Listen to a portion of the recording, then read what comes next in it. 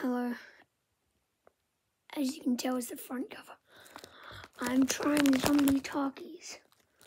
Finally, like, I've literally been waiting for these for like 6 months now, like ages.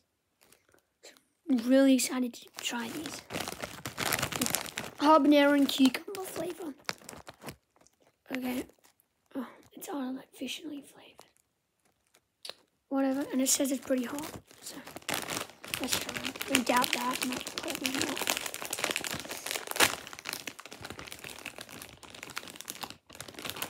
Smell.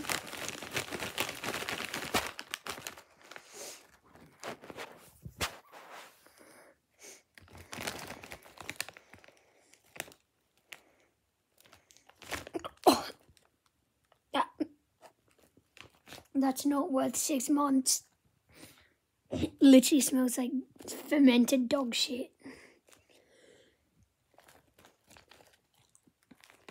That's disgusting. Alright, let's try it. Looks pretty cool though. It's like a fully on just green, like literally like a copyright of guacamole or something. I don't know. Let's try it.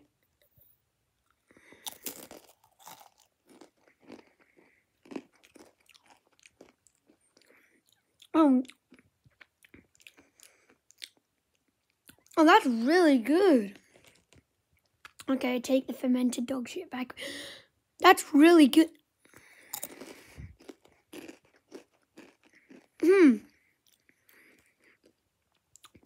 Well, that's yum. But it's actually really sour. Like, this would be, if you had to choose a sour taki, this is the most sourest one. It's like really sour. Let's try another one. And like, it's really cool.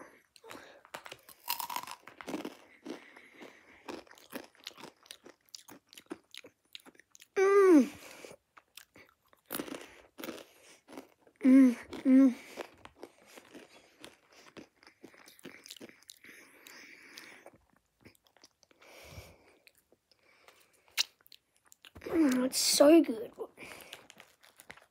Who even created these things? Bussin'.